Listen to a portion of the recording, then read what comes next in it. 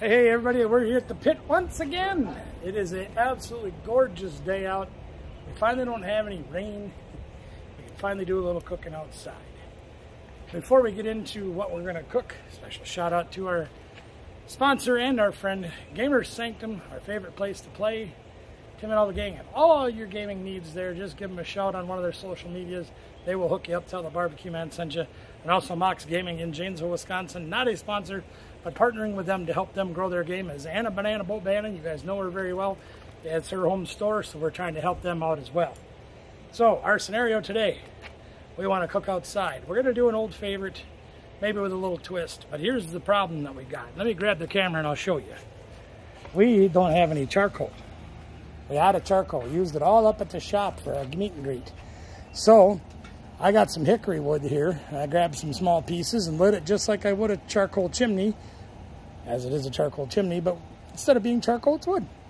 So we've got a nice fire growing in there. We've got some extra hickory over here. We're going to use King Kong, our Weber grill, to cook with wood.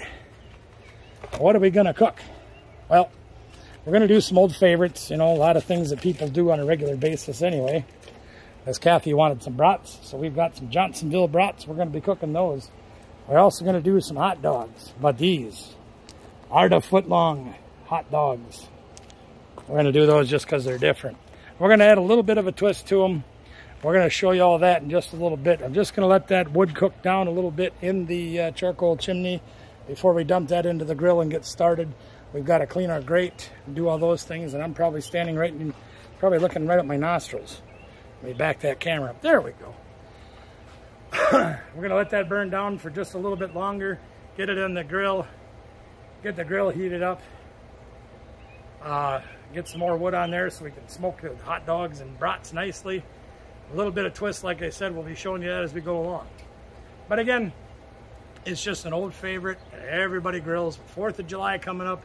You know you're going to be cooking burgers and dogs and brats and all those things. Well, here's something with a little bit of a twist. Are you ready? Here we go. Whoop! All right. Well, I think we got this finally going again now. It's a little bit warm, or a little bit warm. The grill's getting hot, okay? We're heating that up nicely. The smoke's coming out nicely. Let's take a look and see what we got. Besides a lot of schmook. So we got some hickory down in there real nicely. We're going to burn all wood today, no charcoal, because we ran out. Right. Actually, to be truthful, my bin is up at the shop still from when we had the meet and greet up there, so I actually do not have any charcoal at the house. But that doesn't stop us from cooking. So we've got all these foot-long hot dogs. Now, you guys, if you're familiar with hot dogs, which I'm sure 99.9% of you are, hot dogs are pre-cooked. They're smoked at the facility that they make them at. But just because we are who we are and we do what we do, we like to add a new twist, you know. Yeah, I could, hi Ruby, I could stick these in the microwave and that would be just fine and they'd cook and they'd be fine to eat and everything like that. But we like a little more flavor. So I'm going to set this down here real quick and we'll try to show you what we're going to do. See if I can put this in an angle. There we go. Take a look at that. And I can always make things work, right? Right. We're going to take these here hot dogs, the foot-longs, and we're going to put them as far away from the wood as we can. Now, obviously, on a grill of this size, that's not very far. And because we have so many of them, because we like to cook a lot of food, so there's leftovers to have over the next coming days, we are going to have a lot. Rest assured, that's okay. We will use them up. The hot dogs don't go bad. They don't have dairy or anything else like that in them, so they'll be okay in the fridge for several days. So, our first step is to take those foot-long doggies, and we're going to put them right there on the grill. Again, once the lid is on, the flaming will go down somewhat. Won't have as much flame and more smoke, more smolder. But there it is. We got those on, and we're going to have to rotate those probably every 5 minutes or so. We'll spin them around. We'll roll them over like a good dog does. He rolls over. Anyway, yeah. We will put those back and forth on the grill to get them. Stay, camera. Good job, camera. They will get evenly cooked. Once they're evenly cooked, We're going to add a little bit of pizzazz to them just to give it a different bit of flavor, like we said. Okay, so here we go. All right, so our dogs have been on for maybe 30-ish minutes or so. Let's take a look and see what we've got going on. Ooh, other than a whole bunch of schmick. And there goes our boat. We need that. Here, let me set this. There we go. All right, you can see they're getting a pretty good amount of color on them, and that's kind of what we're looking to do, is just give them that flavor, and we know we're getting the flavor with the color coming like that. So we're going to grab them out of here and put them in this aluminum foil thing that I got sitting up here. And I'll show you that in a minute once we get them all off. We're going to throw them brats on just to get them out of the way too, so we can get them cooked nice. Now, one of the issues you do run into is if you're trying to do things where you've got to open and close the lid a lot when you're cooking with the wood like this, is as you can see behind me, it's no longer smoldering. It's starting to really burn. So there we go. There's our dogs, and we'll come back to those in just a minute. In the meantime, Kathy likes her bratwursts. She really does. So we are going to make some bratwursts for her. And then these are Johnsonville beer brats with plastic in my finger. Don't want to come off. Pretty simple. We're going to do with these. We're not even going to beer bath them, I don't think. We're going to try to keep away from the direct fire because it's getting really hot. But we'll get them close enough so they'll cook moderately fast. I'm going to put the lid on just to slow those down. So now we've got these dogs over here. And I made this cute little aluminum foil thing because I don't want to make any more dishes. I'm lazy and I don't want to wash anymore. Still got enough dishes to wash the way it is. So there's all of our dogs. And what I'm going to do next is I saw these as we were shopping the other day. They were on clearance. So I grabbed a couple of them. These are called the burger sauce made by Kinder's. We're not sponsored by them, but they're just little squeeze packets. Shake well. It says refrigerator after opening. How do you only use like half of that? What I think I want to try to do is, it says burger sauce, but you know. We're going to try to put some of this on these guys. And then what we're going to do is we're going to put them back on the grill for a little while and let this kind of soak in and continue to get hot. And this little boat that I made should help keep that sass from running off. At least I hope so, because aluminum foil does hold liquid. We'll brush these on and get some of the love on these guys. I don't know why I thought I'd try this other than they were only $1/4. So they were cheap, because I'm a cheapskate, right? I'm a cheapskate. I like my sales.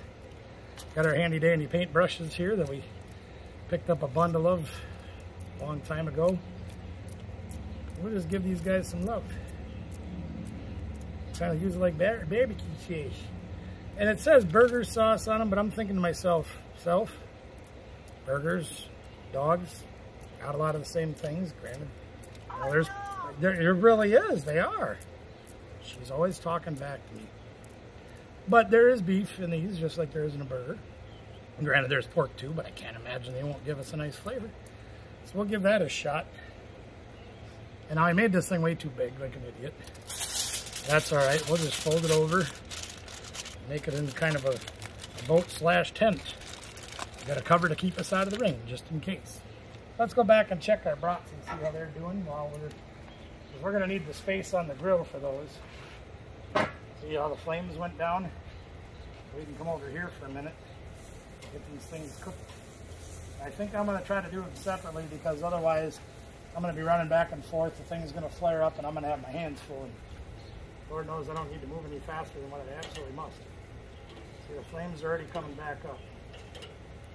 I'm going to have to put the lid back on. Let these go for about 5 more minutes this way.